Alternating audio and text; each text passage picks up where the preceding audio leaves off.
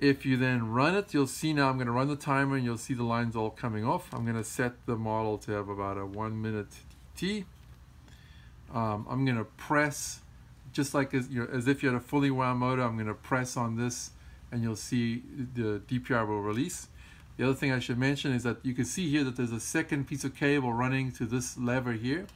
We call this an instant start lever. This is really useful if you're not used to delayed prop release.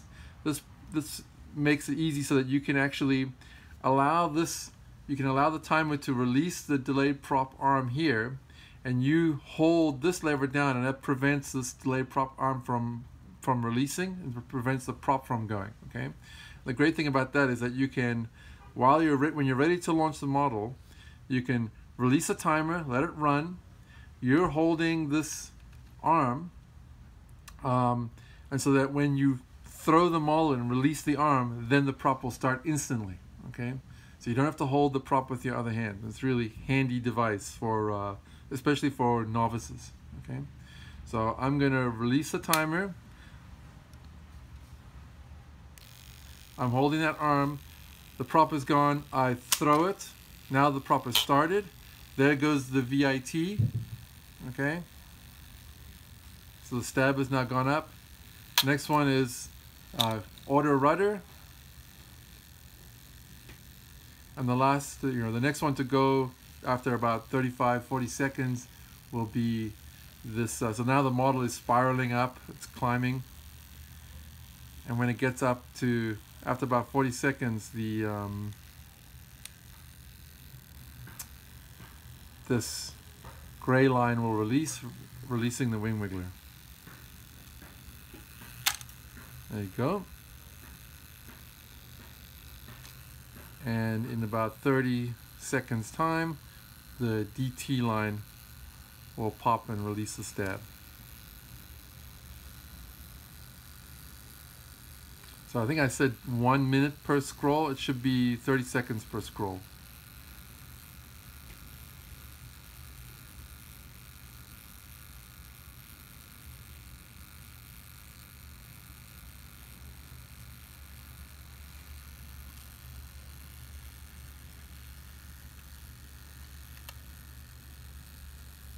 And so that will release now. There you go. So that's the DT released. Okay. I'll run through the whole thing once more just for clarity. So I'm going to stop it. So when you get to the model, you can stop the timer, prevent it from running all the way down. Wind her back up again. You don't want to overwind it. You just want to go close to being fully wound. You can usually, once you get a feel for it, you'll get a feel for the tension on the winder. You'll know when you're close to being full.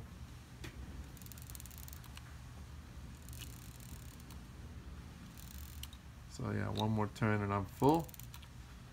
Okay, so that's fully wound up. So I'm going to release the timer, reset the DPR. You can see when it gets to that gap, it's going to pop underneath the flange. There we go, it's underneath the flange.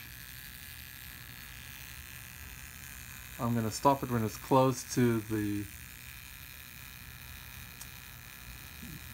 release gap. Okay, that's perfect. Timer is locked now. The instant start lever is down. I'm going to push those guys underneath. This one here, set this down 1, 2 for a full minute. Okay, that's 2 scrolls. Hook up the wing wiggler line. So that's hooked up. Some of them are tighter. You actually have to release the arm to get this on. This one is nice, and this one's convenient, so you just hook it up. That means it's pushed this pin up, so that left wing is more negative. Now I'm going to hook up the lines again from top to bottom. So first one is the VIT, variable incidence tail. Second one is burst rudder line. pulling the rudder over to the left. Third one is the DT line. Okay, so that one determines how long your flight's going to be. Last one is the wing wiggler glide rudder line. So when the prop folds, wing wiggler is shifted so that the wings are more level with each other. Okay, and the rudder kicks over to the right to give a right hand circle. Okay, when you've wound your motor, when you hook up the front end to the motor, you push this lever back, hook it up to the motor, pull out the half tube, install the front end, release this, the blades will be out. Okay, so I've now released it, so it's pushing, right? I'm pressing, I hold this down and I let it run so the DPR lever releases, so it's released.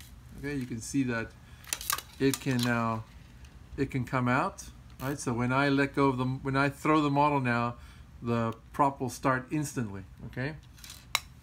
Which is perfect, that's exactly what you want. I release, the prop starts. There goes the VIT. There goes the auto rudder for burst or for cruise.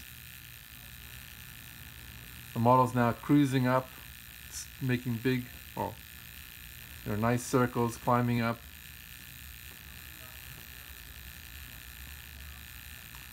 After a few seconds, the wing wiggler and glide rudder now kicks in. There goes the wing wiggler and glide rudder. So now the prop is now folded and it's gliding, and it'll glide until the DT line releases.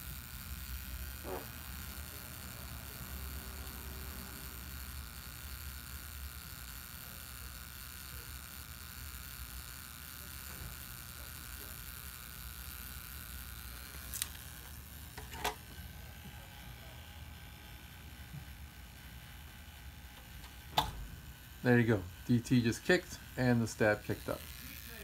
Okay, so that is the basics of how to rig this system.